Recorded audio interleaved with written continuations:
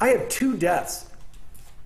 I have a kid standing next to the guy that got shot right in the back of the head so he could watch with the murderer saying right to him, lay down on the ground and go right next to him. The horrific deadly shooting at Oxford High, now the subject of criminal and civil proceedings.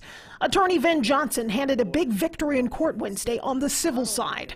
A judge ordering the release of all evidence contained in the Oakland County Sheriff's Office file relating to the Oxford High School shooting, including surveillance footage. On behalf of the victims' families, they have an absolute right to these materials. And in other cases that involve many tragedies, they give these things up without any motions because it's a public document. Prior to granting the release of video and documents, the judge had concerns about some of the evidence being released and influencing the criminal trials of alleged shooter Ethan Crumbley and his parents. Of course, you are entitled to discovery.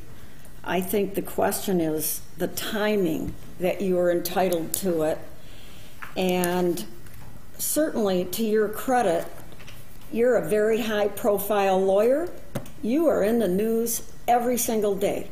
I can imagine that it could be prejudicial if those, let's say the security cam videos, if those were out and disclosed. There is a mechanism where we could have a discussion with the prosecutor's office or someone who wants to view the video, but not have a copy of it. The Oakland County Prosecutor's Office released a statement saying, quote, "It will seek to intervene," end quote, in an effort to stop the release of the documents and video, citing concerns about the impact on the criminal trials and giving the Oxford school shooter the notoriety he sought.